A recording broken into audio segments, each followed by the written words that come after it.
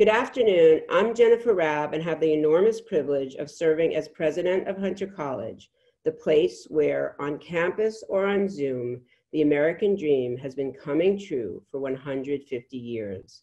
We may not be able to celebrate our 150th anniversary in person, but it is a pleasure to welcome you to another edition of our exciting new online series, Hunter at Home, featuring our faculty stars and some very special guests in two important categories of lectures and conversations.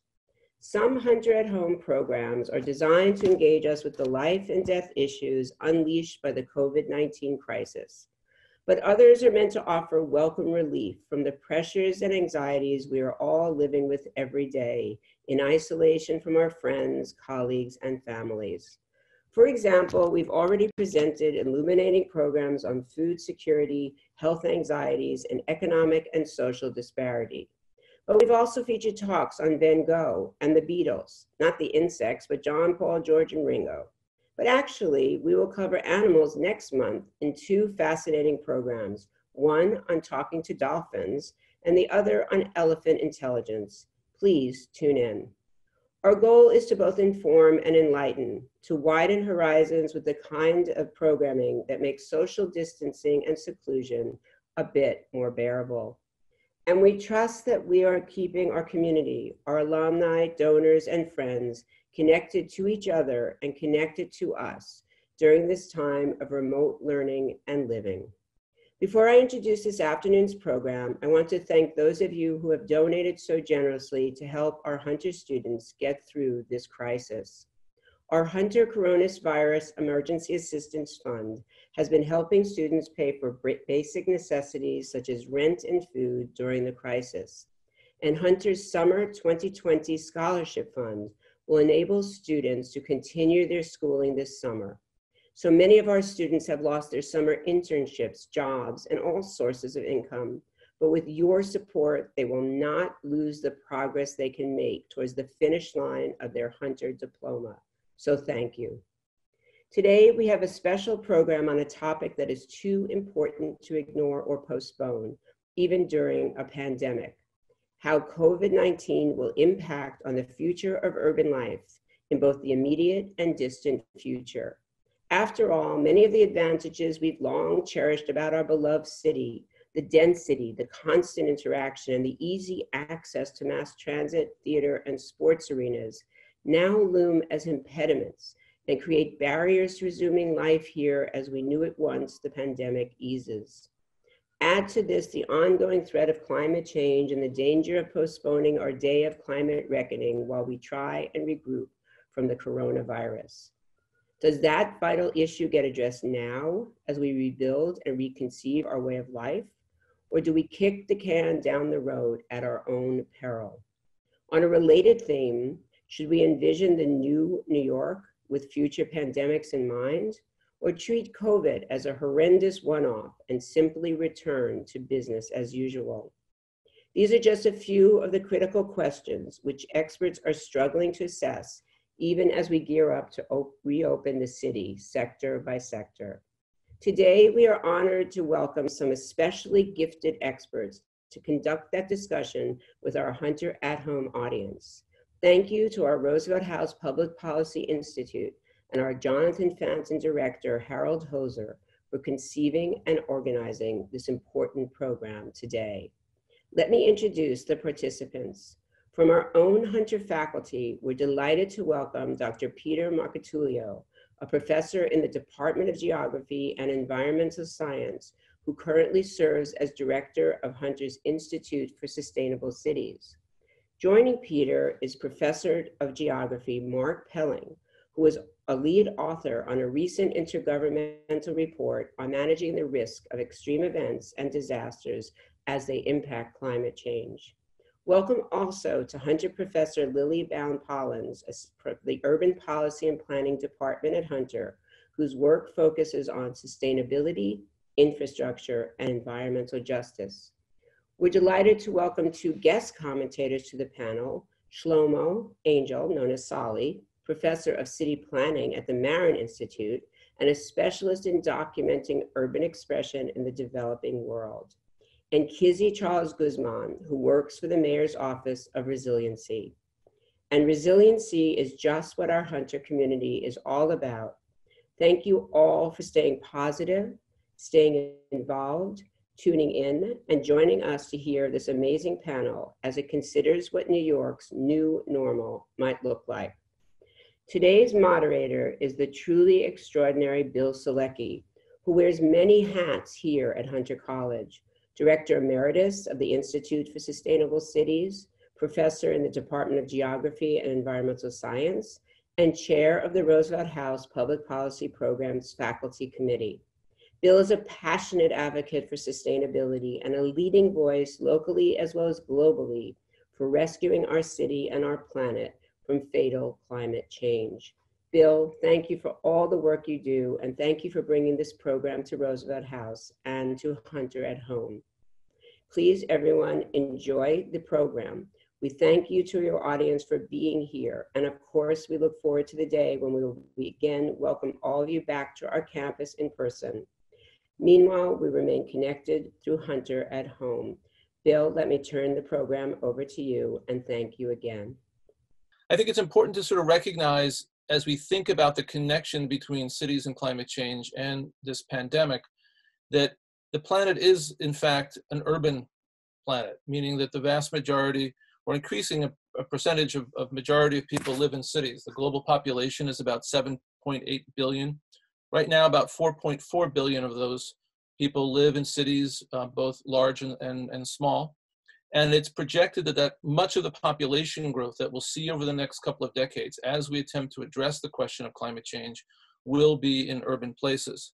And so this sort of brings up this kind of question as to how does the COVID-19 outbreak, which has raised many questions regarding the livability of cities, the densities of cities, cities as nodes of transit and sort of transport of disease vectors have emerged. And so what I want to do is sort of just say a few more points regarding that connection between cities and climate change and COVID, and then bring forward the panel. So one of the things that we've recognized is that the outbreak has changed how we sort of imagine ourselves and imagine our cities. The lower image to the lower right is that same gate just a few weeks ago after significant shutdowns of economic activity. The skies cleared. It's one of these sort of odd, kind of almost celebratory elements of this moment to sort of look out at blue sky. And we also recognize the estimates are somewhere around, given the current conditions, that we might have a reduction of greenhouse gas emissions of somewhere between 6 or maybe as much as 8%, a projection I saw just this morning, when we thought we would increase our emissions level by 1% for this year. Of course, this sounds significant, and of course it's under duress that this condition has emerged, but we recognize in order to achieve the 1.5 degree goal specified by the UN Paris Agreement, that we'll need to do that multiple times, almost on a yearly basis as we stretch toward the 2030s and into the 2040s if we're going to reach that goal. So the question is, how do we even sort of imagine that?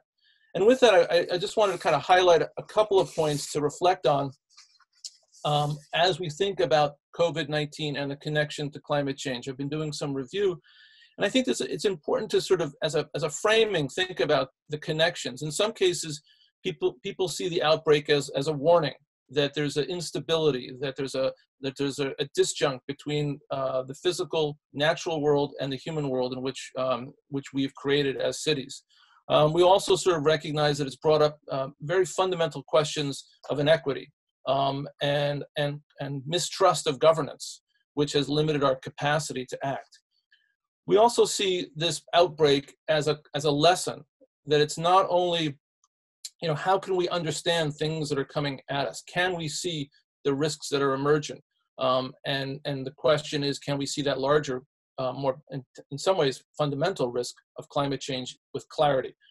In many cases, we've missed this threat as it's literally come upon us. What does that say about our capacity to think about climate change? Also, we see it as example that we can change rapidly. We've moved very quickly into a whole different type of lifestyle. in these past months and weeks, in some cases more specifically. But also it's as a challenge that maybe we can't act, we can act quickly, but can we act enough to respond to some of these threats? And what are the tension points that emerge? We also see it as this call to action and the connection that we need to make between science and public policy. In some cases, that connection has been ruptured. There's a mistrust. There's a questioning of science. And in some ways, this issue has been brought back up again in this moment of crisis. The last thing also, we see it as a great potential moment of opportunity to introduce, to reflect on, to think about new ways of connecting or reconnecting with the physical world, to bring forward agendas that might promote advances in climate change. And of course, the Green New Deal as concept is just one of those clear examples. The last point I'd like to make as we sort of move forward is this idea of pause or not pause. So much of the discussion and so much of the lives in which we live, people sort of describe as a pause. Things are sort of, stopped. But I think it's important to remember that that's really not been the case in many ways. That there are certainly those individuals who have had to sort of move forward into the breach and address these issues head on. And of course, the medical staff and technicians and the people associated with the healthcare industry are one, but there are many others. So I think it's important to recognize that as part of this, that there is not a pause. The other thing to sort of think about is that where has this struggle really taken place, and where is it really have not been a pause? Well, most of the challenge, most of the death, illness, and grief from this outbreak has occurred in cities. At least as it's currently, as the numbers currently reflect. But I think the critical thing which the panel will talk about and reflect on, at least sort of implicitly, if not explicitly, why is this crisis sort of presented in some cities more than in others? What is it about those cities? What are the qualities about those cities, maybe both a physical as well as organizational, societal, that helps us understand these sorts of these distinctions. So yes, in some ways there has been a pause. Many of us are sitting at our homes, trying to carry out our daily lives, working as well as we can, and interacting with those around us to make that daily life take place. But I think it's also critical to recognize that this is a moment of intense work and sacrifice that people are bringing forward. And I think also it's during these moments of pause that we can get a lot done. We can get a lot of work done. And in fact, these are moments when new ideas emerge and where new ideas are brought forward. And I think in some ways, the essence of this panel is to sort of provide one of those vehicles to bring up ideas about urbanization, about cities in the context of COVID and climate change, to communicate those to you all, the audience, and then to extend beyond, and to test notions and to debate. And this in turn will become part of our path forward with respect to moving beyond the current crisis and trying to sort of integrate our best work and understanding about how to approach both pandemics, health threats, and of course, this larger question of climate change. So I really, again, want to honor all the panelists, thanking Jennifer Raab for bringing forward her comments. Also, certainly the folks at Roosevelt House, specifically Shlomo Vent-Katzmar, who's been helping kind of organize many of these policy discussions. And I think this one will help spark and forward a lot of other conversations about cities and the role of cities in this sort of fulcrum, this tension point between responding to pandemics, health threats, and the larger looming question of climate change. So I'm really excited to hear what the panelists have to say. Just as a quick run of show, each panelist will speak for about 5 minutes without one after the other. No questions in between. Then we'll open it up for a few questions between each of the panelists for clarification or for augmentation as needed. And then really the important part of this dialogue is to bring it out open to the audience. And we'll do this in a moderated format with questions being brought forward and then posed to the audience and, being posed to the panelists. And then we'll return back for a couple of closing comments. So with that, I want to turn just in a moment to our first panelists. We'll have 4 in sequence. Our first will be Sully Angel, then we'll have Lily Pollans, then Mark Pelling, and then Kizzy Charles-Guzman. So I'm really excited to hear how they sort of bring forward their thoughts and help engage in this crucial discussion. So Sully, maybe we can turn first to you for about 5 minutes of reflection. Thank you. Thank you, Bill. Let me start by noting that blaming cities for much of what is wrong with our world and now blaming cities for the quick spread of the current pandemic should come as no surprise. The anti-urban outlook with us since the time of Jefferson, not to mention Marx and Mao, is alive and kicking. And in the US, it has recently been politicized as well as our cities, more educated, more diverse, more globalized, and hence more liberal, remain the anathema of right-wing American first reactionaries. That said, the great wealth of nations, their productive capacity, their innovative thrust, their social, economic, scientific, medical, and cultural revolutions have all emerged in our cities. Our cities, vulnerable as they've always been to pandemics, are great engines of progress. To wit, the 10 US metropolitan areas with the largest numbers of reported cases, New York, Los Angeles, Chicago, Boston, Washington, Philadelphia, Atlanta, Miami, Detroit, and New Orleans, account for no less than 29% of the US gross domestic product. The productivity of these great cities comes about because they bring millions of people closer to each other, making it possible for them to think together and work together as one integrated whole. As a result of that increased proximity, urban areas, be they central cities or their rings of suburbs, are much denser than rural areas. Indeed, we can define the great wave of urbanization that started in earnest at the beginning of the 19th century as the gradual movement of more and more of us from being closer to the land to being closer to each other. The social distancing agenda that now keeps us apart from each other has been very successful in slowing down the spread of the virus. In fact, more than 1/3 of US metropolitan areas, New York among them, are now already 14 days or more beyond their peak of reported new infections. This has led some of us to view social distancing as the new normal, questioning the viability of cities in general and their high densities in particular. High density, they claim, has now proven to be unsustainable, and if so, we must now plan our cities with lower densities in mind. This is a sad misunderstanding of the prime objective of social distancing, flattening the curve, namely slowing down the rate of infection so as not to overwhelm our healthcare system.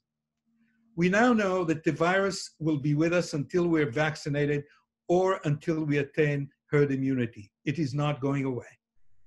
Yes, we need to protect vulnerable people. Yes, we need to isolate the sick. Yes, we need to learn how to weather this storm without losing our heads. And yes, this too shall pass.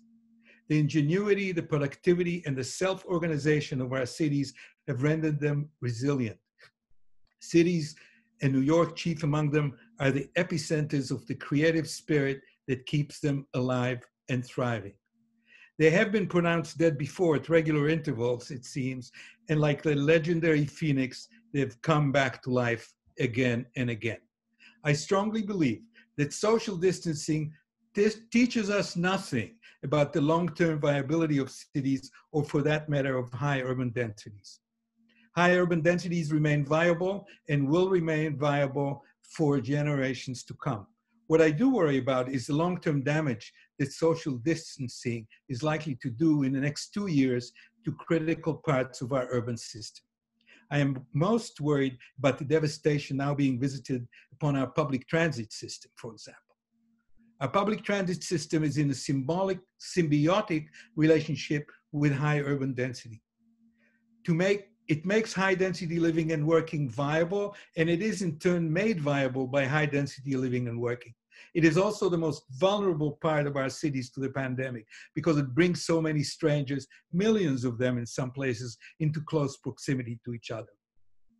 And it is now operating because it has to get essential workers to their jobs at a great loss, threatened with bankruptcy yet again. It will need to be revived, and I worry that it will not be able to muster the public support it needs for its revival, not to mention its future expansion. This is indeed a cause for concern because the promotion of public transit is a key element of our climate change agenda. Weakening political support for it will be detrimental to our ability to limit greenhouse gas emissions from transport in cities. That said, the beautiful picture of clear skies in cities everywhere, from New Delhi, as you showed, to Los Angeles, send a powerful message. Fewer cars on the road run by fossil fuels mean cleaner air and fewer greenhouse gas emissions. It is therefore of us to see a picture is worth 1,000 words. Whether this picture can be translated into political support for increasing investment in public transport or in electric vehicles running on green energy in the years to come depends on our ability to seize the moment. I, for one, remain hopeful that we can and that we will. Thank you. Great. Thank you so much, Sully. We'll move on to our next panelist, as we mentioned. Next up, we have Lily Pollans. Thank you. It is a real privilege to be here. I'm an urban planner, and from this vantage point, I view the coronavirus pandemic as a natural disaster. And like most natural disasters, its impacts are unequally distributed. This, and specifically, I mean unequally distributed within the city, because we've already heard a little bit about how it's unequally distributed among cities. But this uneven impact is not natural at all. It has been manufactured by enduring institutions like racialized policies, half a century of neoliberal disinvestment in public infrastructure, an exploitative economic system. This political economy imposes the highest costs of the pandemic on the most vulnerable and allows the most protected to carry on, albeit in more stressful circumstances. So many of us on this panel spend a lot of time thinking about this kind of uneven vulnerability in the climate-changed urban world. And when we use that term, we're almost always talking about the vulnerability of individuals and communities. But the point I would like to raise today is that in moments of crisis, we also need to consider the vulnerability of urban planning and governing institutions. Urban planning has not always served the interests of the most at-risk publics, but a new generation of urban plans and policy frameworks offers a potential avenue towards more just and resilient cities, cities in which future natural disasters might not have such devastating and unequal impacts as the pandemic we are currently experiencing. Recently adopted city plans and policy resolutions from New York, from Los Angeles, Seattle, and other cities around the country acknowledge the structural link between environmental degradation and economic inequality and direct city governments to work towards economic and environmental justice simultaneously. In practice, these plans and policies advocate for investment in non-fossil fuel dependent infrastructure, for green job creation, and for equitable climate change adaptation. These policy initiatives are not entirely radical, but they have institutionalized a new vision of what a just and resilient city could look like. For many cities, including New York, the coronavirus is the first major test of these plans and policies. Can the ideas and the organizations that have elevated them withstand the shock of the coronavirus and its attendant recession? The answer to this question will be a strong signal about how ready cities actually are to manage the unfolding long arc of the climate crisis. Of course, it's impossible to actually answer this question from within the heat of the emergency, but I want to offer 3 preliminary observations. First, we are seeing an organized deployment of disaster capitalism. For those unfamiliar with this concept, it is how Naomi Klein describes the practice of corporate interests exploiting public anxiety during an emergency to advance private agendas. One small example of this from my work, city and state governments are rolling back plastic bag bans as plastic and fossil fuel lobbyists convince policymakers that reusable bags represent a public health threat. Now, these same lobbyists have been making this claim for a very long time, but in the context of COVID, it has found traction. And These new decisions will result in long-term environmental consequences. Disaster capitalism is evident in many other sectors as well and represents a threat to the urban institutions that advocate for resilience and fairness. Second, the plastic policy rollback and other regulatory responses to the virus are happening without any public input. In general, the pandemic has accelerated a troubling trend towards diminished public participation. This is not because people have lost interest, as we have seen in recent elections, but rather because dominant political forces have actively sought to limit participation as a way to fast track unpopular policy decisions. My third concern, cities have relatively few options for raising revenues. Without federal and state aid, cities are being forced to slash municipal budgets, meaning that cities will not be able to invest in new urban infrastructure and more just urban systems. In the context of the richest country on earth, even in the midst of a recession, fiscal austerity is a choice that lays bare political priorities. As has happened many times before, state and federal governments can weaponize austerity, forcing cities to reinvest in old systems, prop up existing power structures, and diminish our chances for mitigating and adapting to climate change. Austerity could undermine recent urban commitments to environmental and economic justice. But I do think it's crucial to note that alongside disaster capitalism and austerity and democratic suppression, I also see many signals that cities are not planning to roll over and give up on their visions. First and foremost, I see robust civil society networks quietly building capacity over Zoom. Organizations from neighborhood environmental justice groups to the global climate movement are getting ready to fight hard against returning to a dangerous pre-pandemic, quote unquote, normal. I also see public and elected officials in many cities attuned to inequality in ways that are unusual in public discourse. City officials all over the country are publicly confronting homelessness, hunger, and the digital divide. Their efforts are imperfect, of course, but as we see on Twitter every single day, discourse is powerful. It will be incumbent upon all of us to collectively hold our cities accountable. Maybe I should say our governments accountable to the commitments that we have made to build resilient, just, post-normal cities. Great, thank you, Lily. Okay, so moving through the panel, we'll go to Mark Pelling next. And Mark, I'm not sure you were formally introduced as from King's College London, but we'll just throw that into the mix as well. Thanks very much, Bill. And thanks already for the panelists who've spoken. Really appreciated their contributions. So it's a pleasure certainly to be here this afternoon and talk with you all.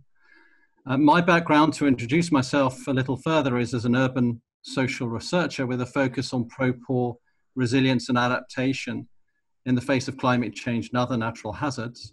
I've mainly worked in Latin America and the Caribbean, more recently in sub-Saharan Africa, and a little bit also in London. The key message that I'd like to get across today is the need to act now, even during response, to bring resilience more centrally into the everyday decisions that shape urban development. History from past disaster events shows us that without a clearly articulated vision, a political movement for an alternative, and practical steps for action, those with power before a disaster will concentrate control post-disaster. This can be seen at the city level very often, where temporary housing becomes permanent and land grabs transfer ownership away from local and low or middle income residents to extractive or predatory capital, and also globally. COVID-19 has done a good job at highlighting opportunities for change in urban systems that can bring resilience, from investing to reverse trends towards high density, low service housing, to enhancing capacity in public health and social care systems. A more resilient form of economy is already emerging, with a temporary move away from just-in-time manufacturing and major shifts towards practices that reinforce resilience, stockpiles, redundant capacity, duplicated systems, and so on. Actions that bring and begin to rebalance the emphasis between resilience and efficiency. But above all, it's the quest for efficiency that continues to leave us vulnerable. This is not a new consideration. The financial crisis taught us that banks needed much bigger buffers, but few carried the lesson over into other institutions such as hospitals or public health. Rather, What COVID-19 is showing us is a repeated inability to act. That systems do not become more resilient in recovery, more likely, and especially for public sector responsibilities and those with least resources to buffer themselves against shocks, resilience diminishes with each shock. There's a knee-jerk action away from resilience, even when this is shown wanting. In the UK, for example, we ran a pandemic planning exercise in October 2016. Exercise Cygnus, as it was called, showed that should there be a future pandemic, there'd be insufficient doctors, emergency beds, ventilators, and protective equipment in the UK. While the expense of excess capacity in doctors and hospital space is understandable, spare capacity in protective equipment is harder to understand unless seen as part of a wider systemic rejection of resilience, whenever it challenges efficiency, even at the margins. So what role can science play in making it easier for decision makers to choose resilience as a basis, not competitor, for development, and through this into sustainability? From my own small perspective, there is an opportunity, even responsibility for science, to provide the data and convening spaces for decision makers to reconsider the relationship between resilience and efficiency in their priorities and planning. And one way to support this is through more inclusive decision making. To close then, a quick example of this from our own work in Nairobi, Kenya, through a project called Tomorrow's Cities. Here and over the next 4 years, we'll be working with city government and organised slum dwellers to co-develop urban regeneration to reduce risk from multiple hazards. The arrival of COVID-19 has allowed us to build on this. We've worked with local organisations to map out social interventions, from hand washing stations to food dispersal points and information broadcasts. This is important in filling gaps left by a weak state, but for the longer term, it gives confidence in the slums where trust in government is weak. It makes it more difficult to scapegoat the urban poor for spreading the disease. And it positions slum leaders to have a voice in recovery and renewal, even as impacts and response unfold. A small action, but one that contributes to the case being made to help push international as well as national and city level policy towards investment in basic services to build resilience and enable sustainable development. So, like some of the other presenters, I'm presenting a positive story. In some quarters, there is political and popular desire to do things differently. We can identify blockages that have forced resilience to the margins and identify mechanisms to bring resilience to the fore. But there is an urgency to this agenda. If COVID-19 is to avoid being yet another missed opportunity for wresting sustainability away from the global crisis. Thank you. Great, thanks, Mark. Okay, fourth panelist, Kizzy, Charles-Guzman.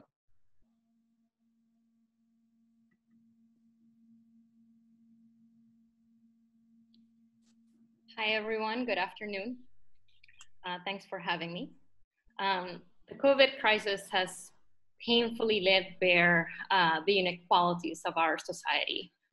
In New York City, which is the epicenter of our crisis, COVID-related deaths are highest in low-income neighborhoods and those that are predominantly communities of color. We expect that similar patterns would emerge across the world as immigrant communities, low-income families that live in multi-generational and congregate housing, and those without consistent access to housing, running water, air conditioning, and economic security are more greatly impacted. These areas are facing another looming threat. As the summertime heat season approaches, the COVID crisis is on a collision course with the climate crisis. That means that the same communities that are already reeling from unprecedented tragedy and suffering are the same ones that face the highest risks from extreme heat. So I want to focus on heat as a case study. In a typical summer, local governments operate cooling centers and advise people to seek air-conditioned spaces such as movie theaters, malls, public libraries, as a way of preventing heat-related illnesses and death. However, as long as shelter-in-place orders remain in effect, Opening cooling centers and recreational facilities and offering outdoor cooling options for those that are most vulnerable will be impossible, or at least very cost prohibitive to do so safely. And as more families face economic insecurity, the same policies will force a hard choice between buying food or cooling their homes to stay safe. That means that vulnerable Americans, New Yorkers, will be weathering high temperatures at home where they may or may not have access to air conditioning. So a perspective I want to add today is that while some see air conditioner as a luxury, it is a lifeline. And in fact, it is life-supporting medical equipment for a great percentage of our population. Without it, indoor temperatures can be up to 20 degrees higher than outdoors. In fact, in New York City, 85% of the heat stroke deaths that we see on average every summer happen during exposure at home. And in many cases, that is because the cost of owning and operating an air conditioning unit is simply too high. In New York City and New York State, we already see increases of hospital admissions for renal, respiratory, and cardiovascular conditions during periods of extreme heat. Many of the same people who are heat vulnerable are also at risk for serious COVID-19 illness, including older adults and those with underlying chronic conditions. Mirroring patterns in COVID-19 morbidity and mortality, heat-related deaths rates in New York City are associated with race and poverty, with Latino Black residents at disproportionate risk. A severe heat wave during this pandemic could present a substantial risk. As more families experience economic insecurity and unemployment continues to skyrocket globally because of COVID-19, more residents are expected to cut their budgets where they can and forego home cooling, which only increases their risk of heat illness and death. This situation could be alleviated with government-funded air conditioning distribution programs and small grants towards life-saving cooling utility costs. Why am I sharing this case study? It's because I want to highlight that we often see this conversation co-opted by people who are raising concerns about the sustainability or ability to add air conditioners to our electrical grid, leading to increased energy use and their related greenhouse gas emissions.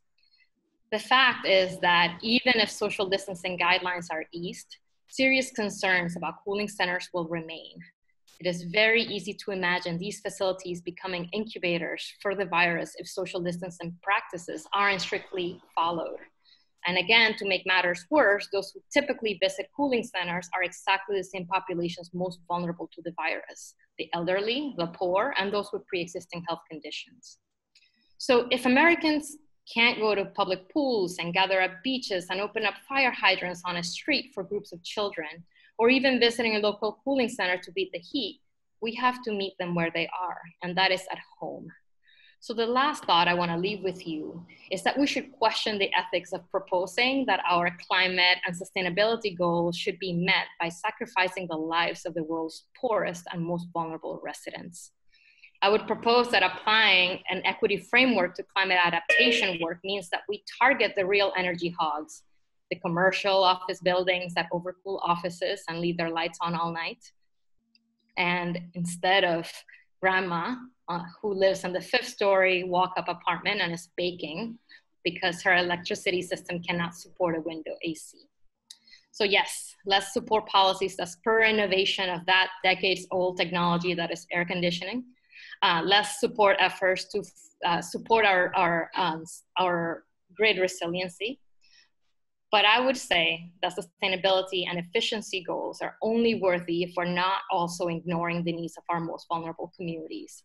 So yes, cities must plan for how the COVID-19 pandemic response intersects with heat emergencies, which are possible as early as May. But I would propose that we do so with an equity lens to recognize the inherent classism and racism that underpins our current policies as we blame density for inequitable health outcomes versus focusing on why we see overcrowding in those communities, which is a matter of affordability. So yes, equity-focused policies are much needed. Keeping homes cool will keep Americans out of public places and prevent transmission of the virus. It will also save lives in some of our hardest hit communities. Thank you. Great, thank you so much. So we've heard 4 different perspectives, obviously some interconnections between them, but also sort of laying out different groundwork for sort of looking at this question of the connection between the COVID-19 pandemic, cities, and this question of climate change. What we want to do at this point is to sort of give the panelists an opportunity to sort of cross-connect, reflect on what their other panelists, or the co-panelists, panel members have said, and to ask questions either for clarification or elaboration for a few minutes. And then audience, please be thinking about questions as well. We'll turn to you shortly thereafter that. Any panelists want to sort of either ask questions, elaboration, or clarification?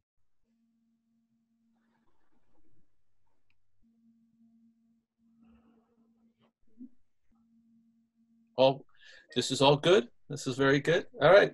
I think maybe you've had the opportunity, obviously, to sort of connect. And I think one of the things that, as any good panel will always say, the most rewarding part of the discussion is to sort of connect with the audience. So why don't we sort of move to that directly? The process is to sort of put some questions into the Q&A option within the Zoom, and then those will be collated and brought forward to me, and I'll sort of present them. And we have one, first, we have actually someone who's going to actually speak her question, Marcella Tovar.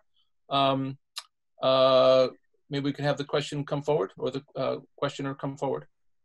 Thank you to all the panelists for the great presentations.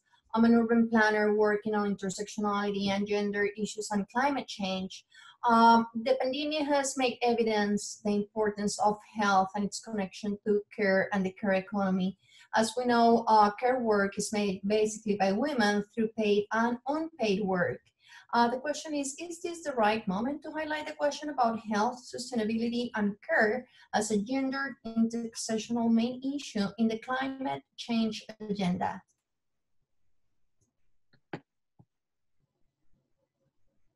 We lost you a little bit toward the very end, but the reference obviously was toward the question of gender and equity within that. Do the panelists feel like anyone respond? And feel free to respond. I think Mark is either at an auction or raising wants to respond. Yes, I'll have 2 of those. Yeah, couldn't agree more. Like many crises, it's gendered and intersectional as well. Just I mean, a couple of reflections from the UK, certainly not just within the care sector, but life at home. Rates of gender-based violence have really skyrocketed, and I'm sure that's also applies to children in vulnerable situations as well, especially as those children are unable to attend school, which is often a place where their conditions are monitored if they're vulnerable. But particularly on your question, there's been a response of late to the way in which healthcare professionals, who often are women, have been presented in the media. And there's been a sort of vocabulary around soldiers and warfare, and we've had quite a few healthcare professionals dying. And considering this, there's a great deal of concern for their families as well. Using this language of warfare and dying has been resisted, and the healthcare professionals are saying that they're not soldiers, they're professionals seeking to care who are being put at risk because governments have not, or the UK government has not, sought to invest in protective equipment. So this isn't a choice, and the narrative around this has shifted from what could have been a strong political narrative towards an almost sort of a romanticization of the risk that healthcare professionals are placing themselves under. So yeah, I just wanted to flag that from the UK perspective. It's important, and it's a great example of the way in which the opportunity that COVID could open for progressive social change is being, in some ways, perhaps unwittingly distorted by the media, using tropes that are taking away from the politics and resting on a more sort of romantic vision of risk. Thanks.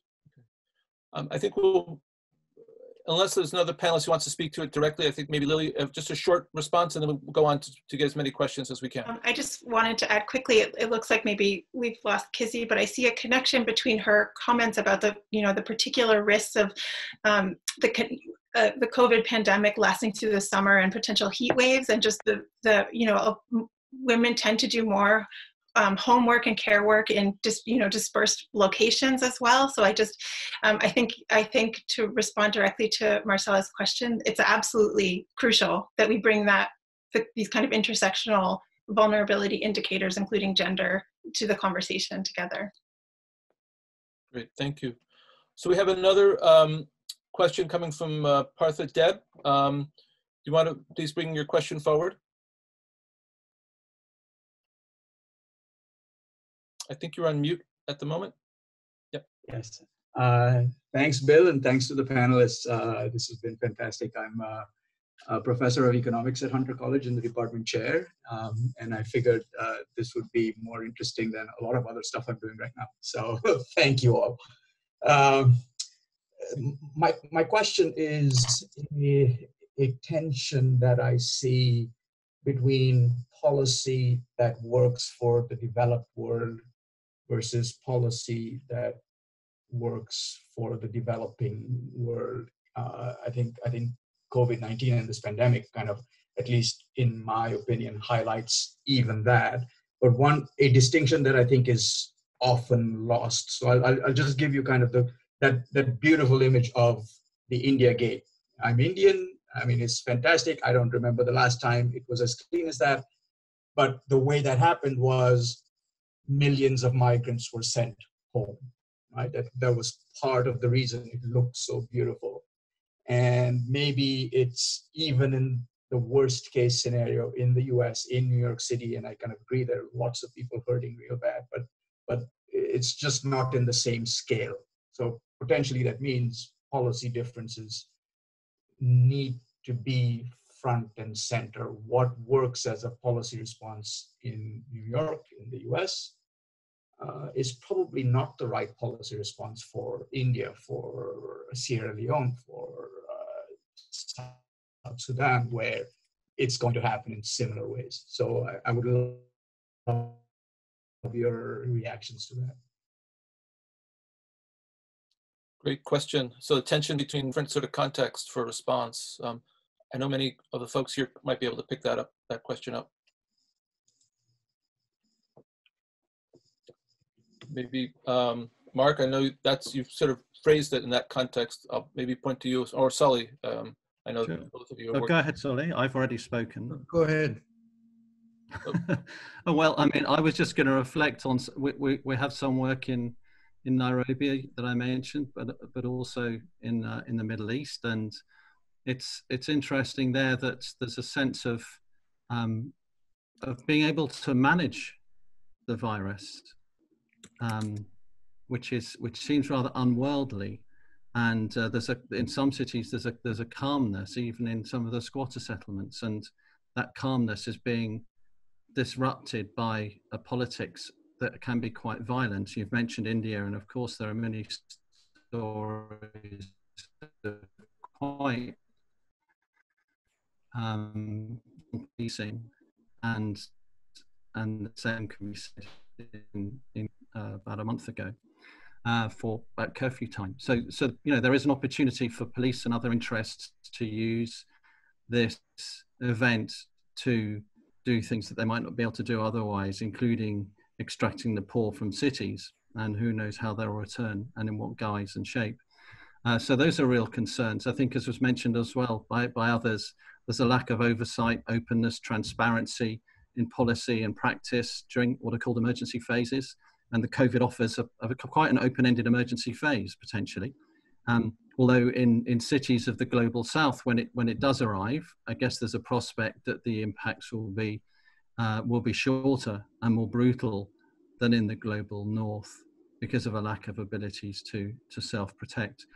In that context, certainly in Nairobi, one sees fantastic work going on, from providing water to information, education, to advise home learning, and so on. So it is, despite the sort of isolation that comes with formal policy around COVID-19, still social collective action is unfolding in those cities. And I think the opportunity then is to raise that up to a visibility within public policy, so it's seen not just as a reactive, but as part of an unfolding ability of the urban four that haven't been moved on to contribute to urban policy. Thank you. I'd like to comment on this as well, Bill, if it's okay. Yep. A couple of responses to what you were saying. Developing countries for many years, this looks very much like a developing country response to me. It's lacking national policy. Sure, it has the science, but the science in a way is international. And one of the things that we're seeing now is, again, the inability of the international community to come together to deal with this as a global pandemic, which it is. So in a way, the benefits that should flow to the less developed countries are not flowing as well as they could if we had a stronger World Health Organization, if we had stronger transfers of knowledge, technology, resources to developing countries. We see a kind of a reduction of interest of the more developed countries, particularly the US, in what is happening elsewhere. This kind of America first thing is actually astonishing to me. It's the first time that I see America not even trying to lead in an international pandemic. Now, having said that, I do agree with you that less developed countries are going to be less able to deal with this pandemic insofar as the only thing that we've been able to do now is social distancing. Okay, so we are not going to be able to do as good social distancing as we did in more developed countries, and then with more chances of overwhelming their weak health systems. I don't see it yet happening, and as Mark has said, it may be that the response we're going to get there is weaker than we did in places like the US. That the virus will not have the same peaks that it has in some places in the United States. I have no evidence for that, but it looks to me like the numbers are not there yet. Are they going to come later? I don't know. Okay. Great, thank you. Did any other panelists? I would like to sort of, I'm already sort of sensing the question of time starting to limit our perspective. So I do want to make sure panelists have opportunities to respond, but I also want to take in some more questions. So let me take another question next to Mariana Polovskaya, and then following that we have two other questioners in the queue. So Mariana. Sorry, okay, now I can hear you. Well, thank you so much for such a stimulating discussion. I really appreciate a variety of perspectives. I am myself a geographer, human urban geographer, chair of the Department of Geography and Environmental Science at Hunter College. And my latest research was proceeding around solidarity economy and also kind of trying to think about ecological resilience as a simultaneous progression towards social sustainability. So after all this crisis, how are we going to end up with better society? And my question more specifically is that Lily was talking about this relationship between climate crisis, COVID crisis, and economic structures. So my question, I just want to push it a little forward, a little more. If climate crisis is a result of how we have been running our economy, and its impacts and impacts of COVID crisis differ along lines of class and race and gender, how can we achieve resilience without looking into causes of the crisis? Which also in some ways reflects, thank you, Mark's points about resilience and challenges. Mm-hmm. So responses.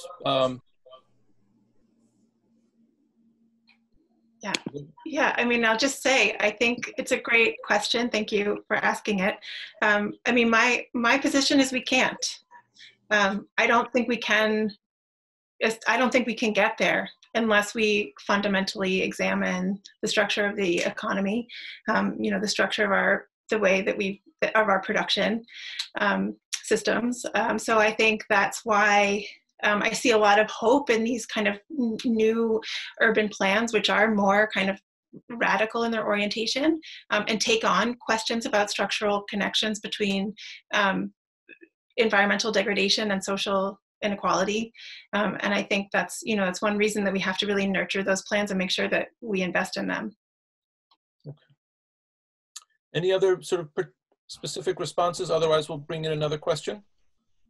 Maybe I'll take another question, then we can sort of do this as sort of an additive fashion. I think the next question is from Cynthia Rosenzweig.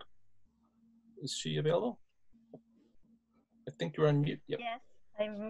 Hello, thank you to Hunter and Bill and the panelists for really a wonderful and very thoughtful panel.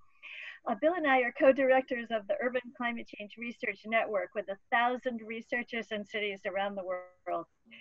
And my question is to all the panelists to help us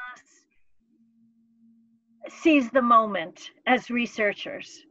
What would you, each of you say, it's a two-part question. One is, what would you say is the key research topic that you would, what would be your number one? Of course, it's many and it has to be many, many things, but just interested in each of your, what is the biggest thing and the most important research area to encourage researchers to do? That's the first part. The second part is, how do we go forward in the research practice that Mark was talking about with the code generation? What are the secrets to making that code-generated research happen so that we can truly move to create this momentum to actually seize the moment and have the transformation at scale that's needed? Thank you. Great. Maybe if Kizzy, if you're, I know you've had video issues, but maybe we could turn to you first on this question about, you know, the research question, because in some ways I think embedded in the question is a recognition of knowledge that has application and sort of connecting, you know, research not in a, maybe folks would respond in its purest sense, but also with the idea of application. So maybe we'll go to you first, Kizzy. Just short responses by the four panelists, and then we'll sort of move forward through that. So maybe Kizzy, a response? Sure.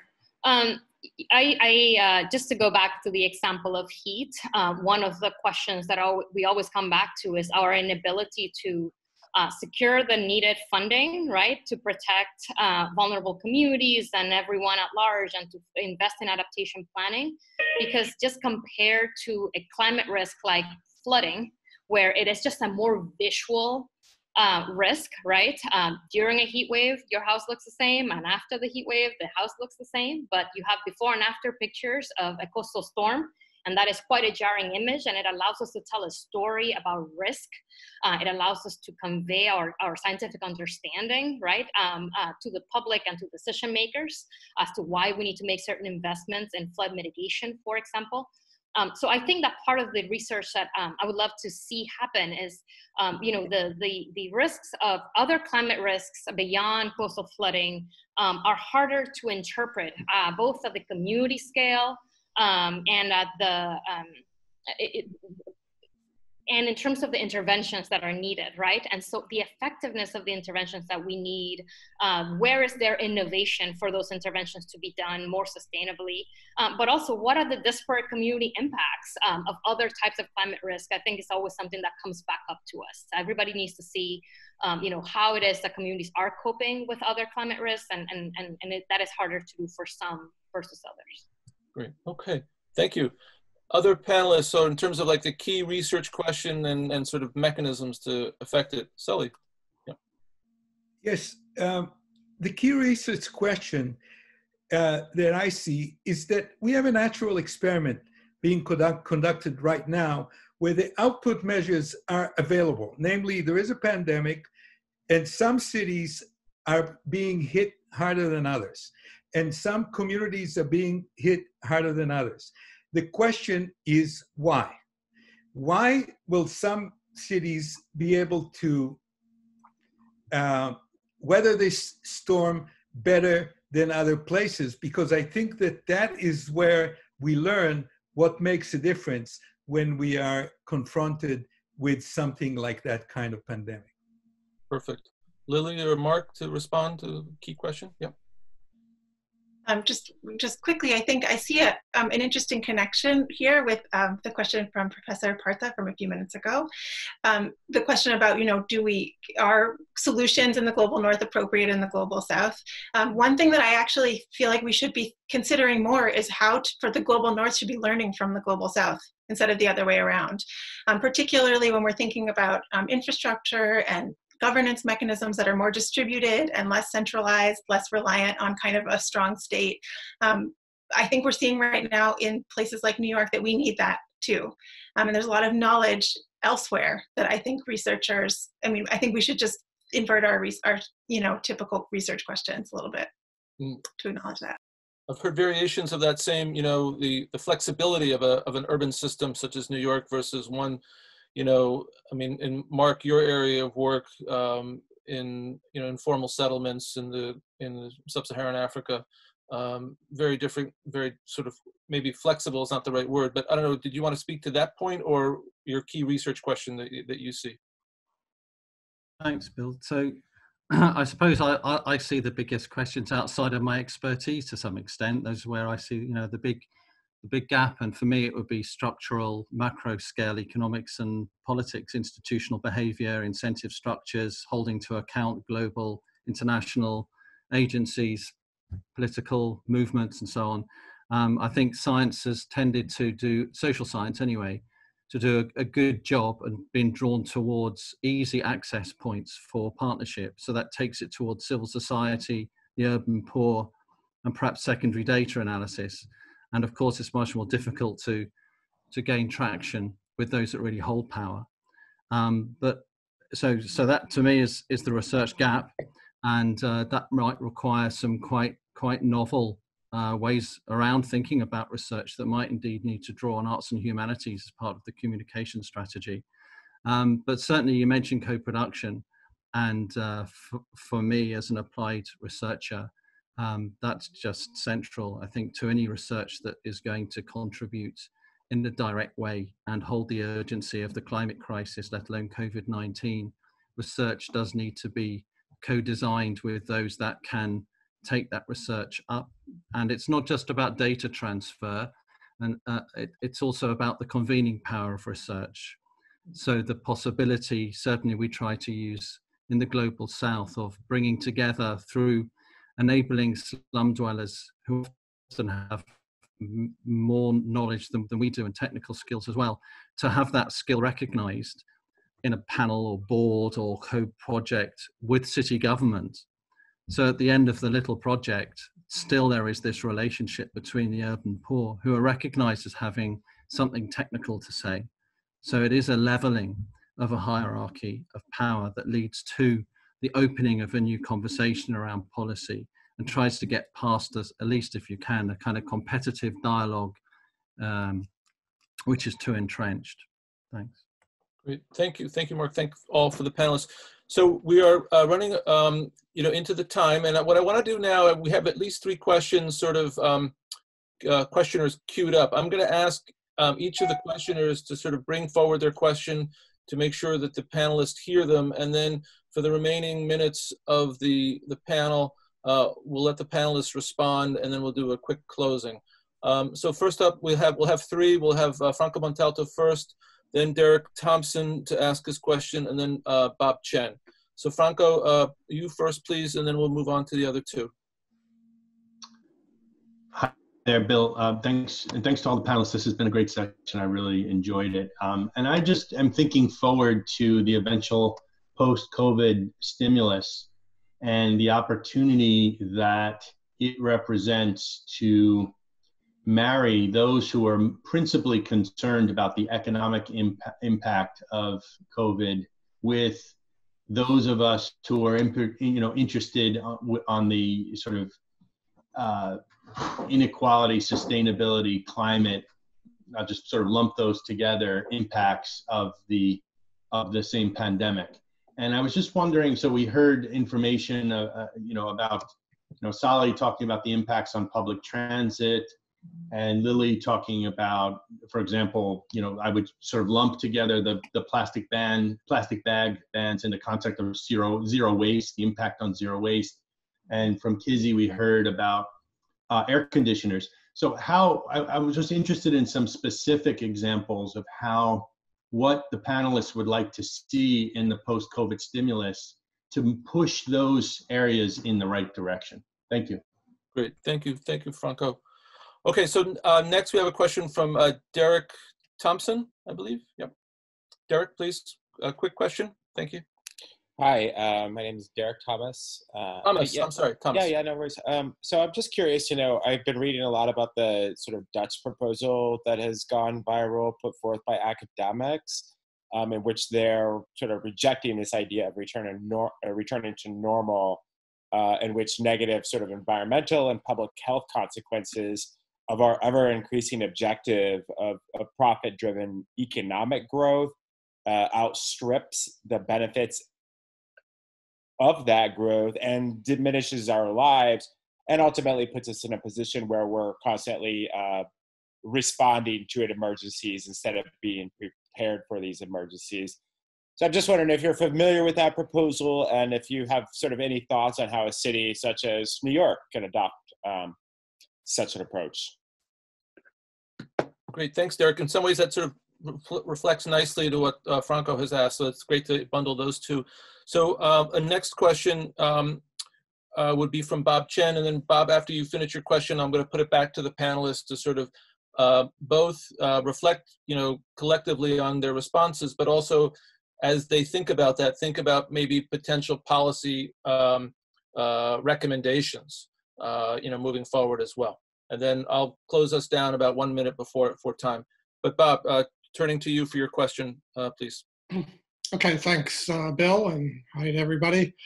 I think way at the beginning, Shlomo kind of put this as a urban versus rural kind of context. And so I was thinking about, the focus of the discussion mostly on the urban areas, but I think we're seeing, some of the interconnectedness, things like the food chain, where it's clear that the cities have done as well as they've done without that food chain all the way from rural areas into the urban, and vice versa. We have rural areas experiencing impacts, throwing milk out and stuff because their markets have been disrupted. So, and then we've also seen differences between states and metro areas and their surroundings in their response.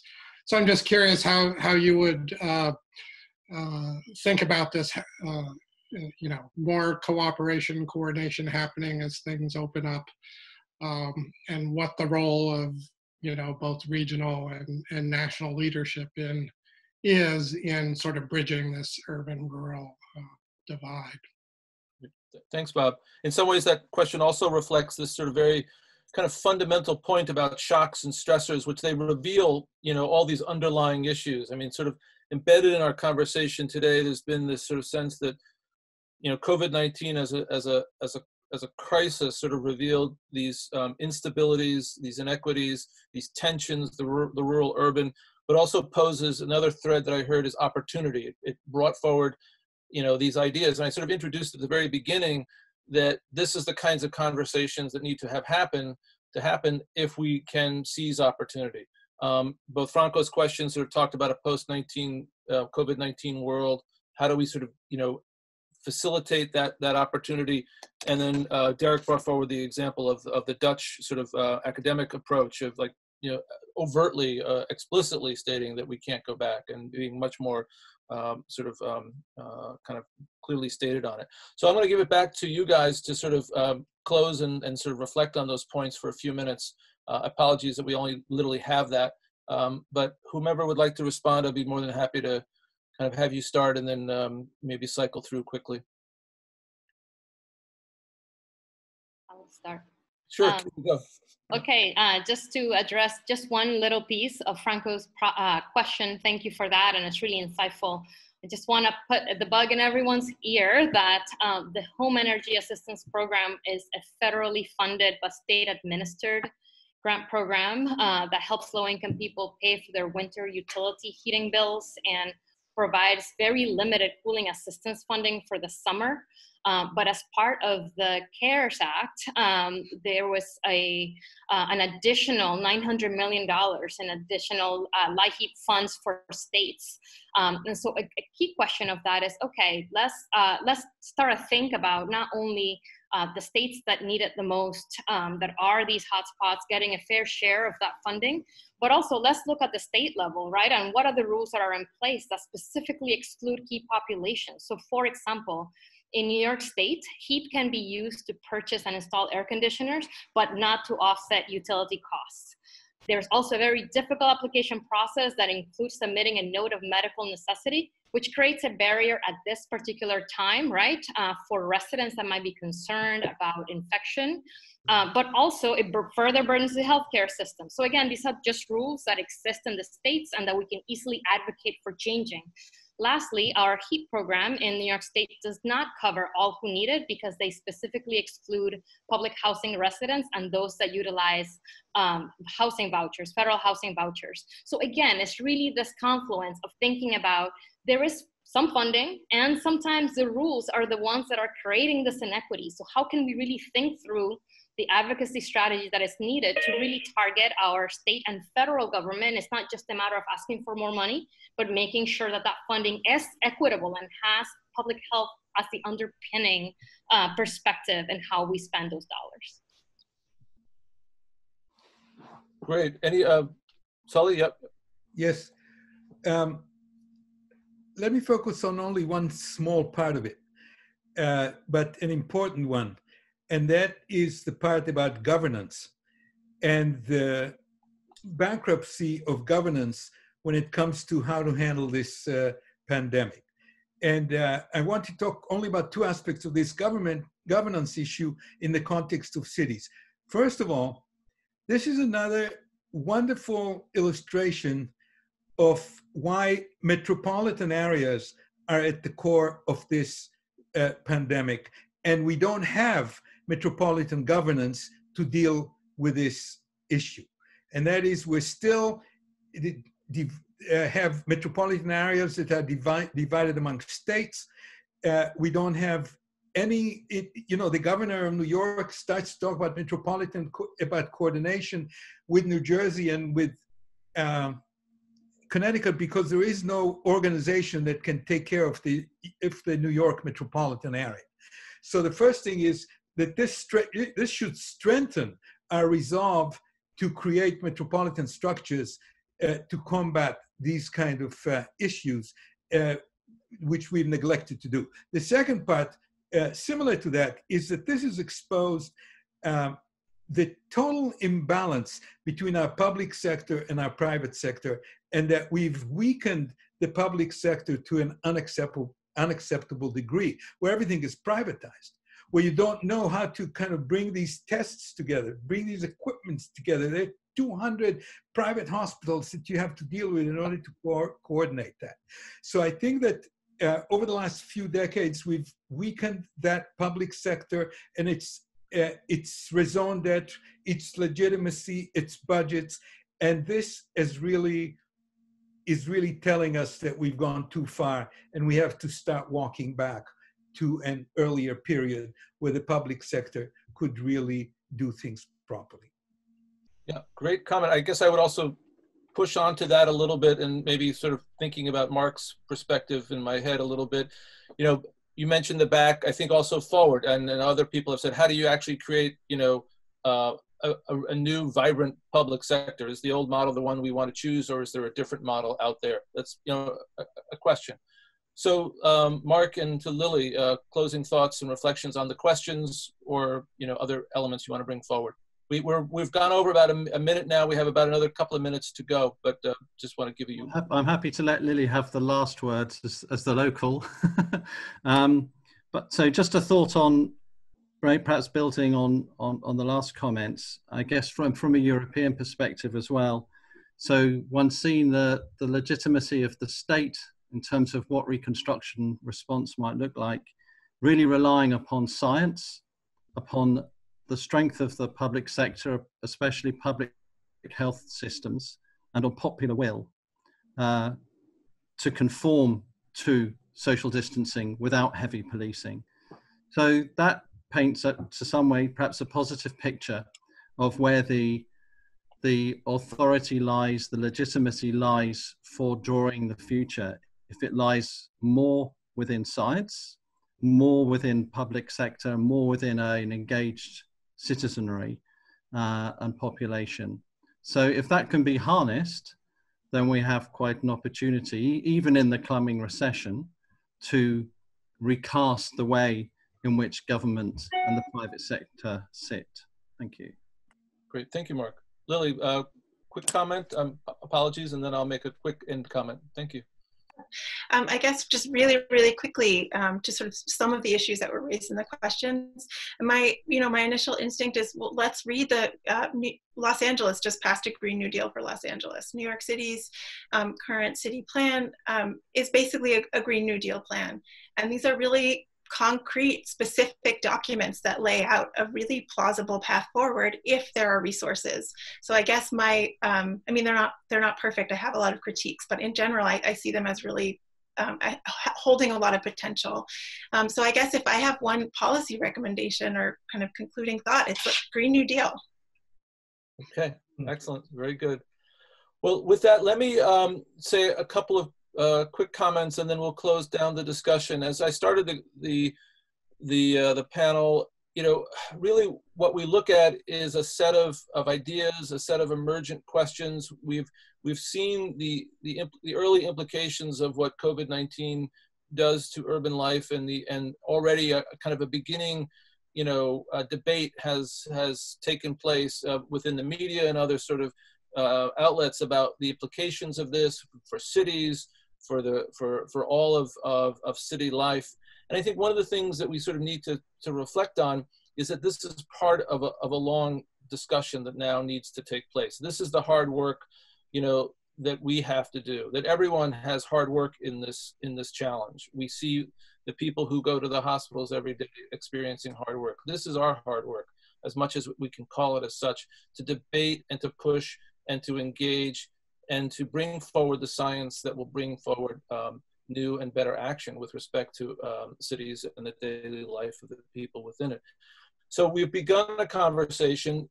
There were hundreds of people on this panel. Hopefully that will spirit other conversations to move this agenda forward. So again, I want to thank everybody, the panelists and the Roosevelt House folks for organizing. Thanks again as well. We want to sort of keep in mind that there are other events and other activities that the Roosevelt House group have been preparing. It's been, this particular event has been filmed and will be available and translatable, you know, for review in other contexts. But with that, I want to thank everybody, thank the panelists, and to be continued. This is a struggle that has been ongoing. The COVID-19 punctuated some of these issues, and it will something that we can carry forward. And I think I want to leave with the best notion of the word opportunity. We have a window, now we have to seize that. Thank you all. Take care. Thank you.